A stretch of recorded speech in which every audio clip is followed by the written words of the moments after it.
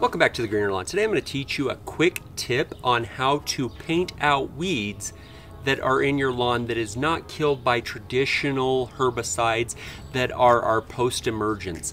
It would be things like clumping fescue in a cool season lawn, or a Bermuda that's in a cool season lawn, or just weeds that are in there that are hard to get rid of. I like to use this on a weed called bindweed, and I just can't spray something just in there that kills the whole vine like what this product will.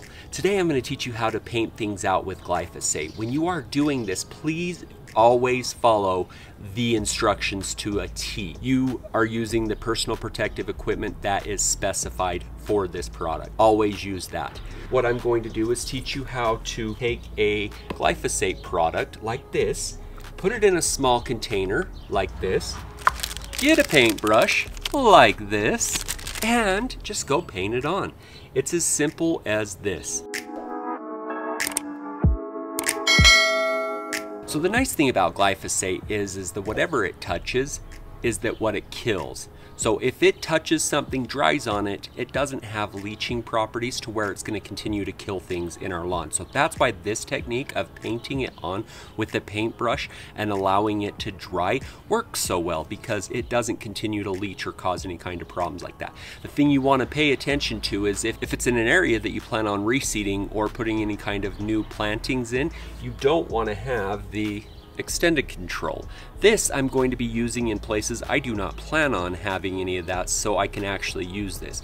Using regular glyphosate without any extended control is definitely something you would want to look at in your lawn if you plan on to reseed an area of painting out, like say a clumping fescue, if it doesn't have a lot of good grass in the in-betweens. But the nice thing is if you have a rhizomatous grass that you are trying to paint that out of, like a Kentucky bluegrass or anything that actually has the aggressive nature of growing and filling back in, this, you don't have to worry about it. You can just paint it out and then just allow it to fill back in. I like to get a few different brushes like this just so that I have different sizes, so that if I am doing bigger paint outs, I have a bigger one that I can hit on the bigger blades and I can just go a little bit quicker. But if I need fine, tedious stuff, I have smaller ones that I can get in there. Today I am going to be using kind of a middle brush just because I have a mixture of both. So I'll be using my middle brush. As you'll notice, I don't have very much in here. It does go a long way because we are just painting it out. It doesn't need a whole lot. That's the whole precision of this. I am looking at you, my client, who used a whole quart on a few large spots in your front yard when something like this would have done. That's the whole point of this, is to be very selective with what we paint out so that we're not killing the good stuff that's right next to it. This is very precision, just like this. You'll see right here that this is really close to a desirable plant, and I don't want to kill this plant. Even though it is going down, it is daffodil, it is done for the season, I don't want to kill it. So I just get in here, get a little bit on, and then just paint it on. That's all that needs to be done. See, like on this guy right here, he's in the grass, but I can go ahead and just paint it on him and it will just kill that plant. Now when that dries, only that plant will die.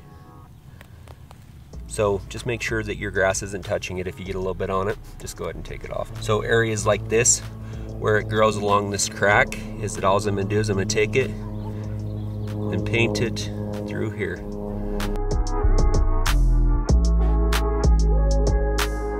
Once again, if you're not going to pull it out, you can just paint it out, and it doesn't take much at all.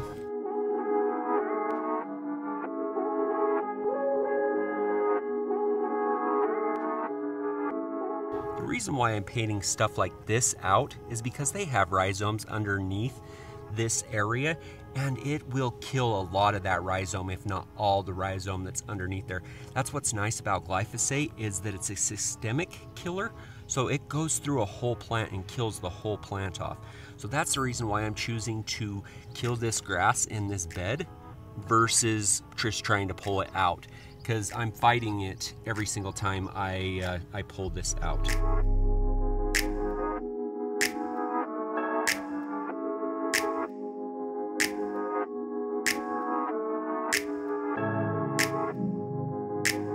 This is that bindweed I was saying.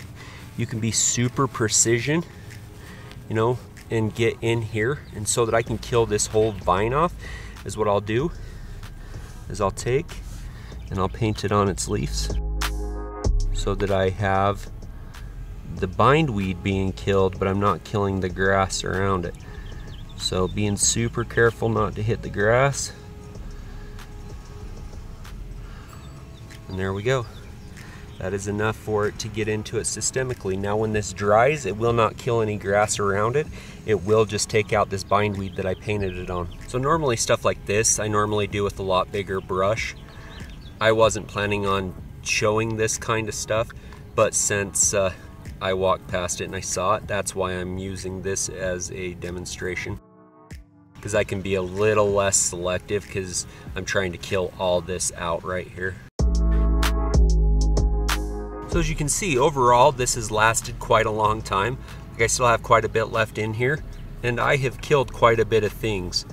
It goes a long way by doing this technique, so it isn't something that you should be using a whole ton on, because this is a kill product, and whatever it hits, it's gonna kill.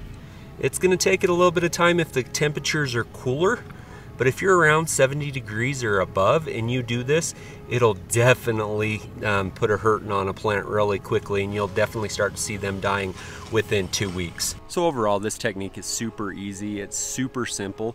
It's something that if you want to take out plants and not harm other plants around it, or you have things that just a regular traditional herbicide will not take out, this paint out method is definitely the method for you.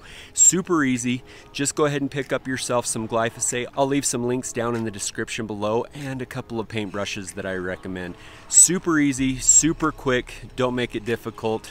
Go out and paint that stuff out of your lawn that doesn't need to be there. So a couple of quick tips as you're doing this. If you let your lawn grow up so that these weeds or these pest things that we're trying to get rid of get longer, we can get more blade surface area away from the grass, because a lot of the times like clumping, fescue and things like that will grow above and beyond so that we can hit them really easily. Then just let it be 3 days so that it can systemically move through the plant, and let it dry for 24 hours before you water it. Those are kind of the criteria. Makes it a lot easier. Those are definitely ways of doing it. If you have any comments, questions, or concerns, feel free to reach out to me at jeremyofthegreenerlawn@gmail.com. I'll get back to you. If you're looking for a post-emergent because you have weeds that have popped up, and you don't need to go to this extent by having a kill product because you have a regular weed, I recommend this for cool season lawns, T-Zone. Watch this video, it'll take care of you. I'm Jeremy of The Greener Lawn. Maker gone.